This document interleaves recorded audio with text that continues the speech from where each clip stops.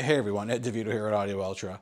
And instead of talking about music and or the gear itself, we're actually going to talk about maintaining the climate control for these listening rooms. It's very, very important that you have the right climate so you can enjoy listening to your music, right? So these amplifiers, whether it's Class A, B like these here, or Class A or tubes, are going to put out some serious heat. A lot of it due to the rectification process when converting from AC to DC. So to combat that, we like to get out there and ensure our system, our heating and ventilation systems and air conditioning systems are really running at optimum and efficient. This is a filter that I change quite regular, once every month. In this case, it was actually 5 weeks.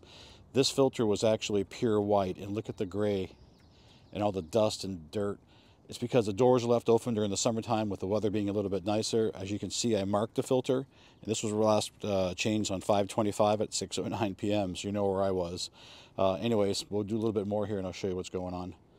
So here's our AC unit, and right now this actually really needs a big cleaning. So here are the coils, the coil blades, and those got to be cleaned. They're on all three sides.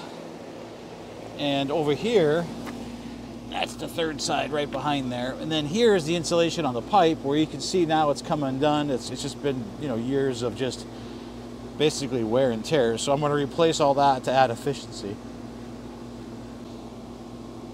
So check it out. Here was the old insulation, and I went ahead and just rewrapped it really nice, and I joined it to the existing insulation that comes out under the eave of the house. Much better, much more efficient. And also, before you go to the store, know the size of your pipe. This is 1-inch pipe, so you're going to have anywhere from a 1/2 inch to 1 inch. I would say on average probably 3/4 inch, but know your size of your pipe because this insulation does come in different sizes. I sprayed some coil cleaner in here. Now I'm using water, and the important part I think too is you don't want to use a pressure washer. The coils are sensitive. You don't want to damage the fins. So up and down movement, and that's it. Got to say, the carrier is actually running much more quieter. You can just tell it's more efficient right now.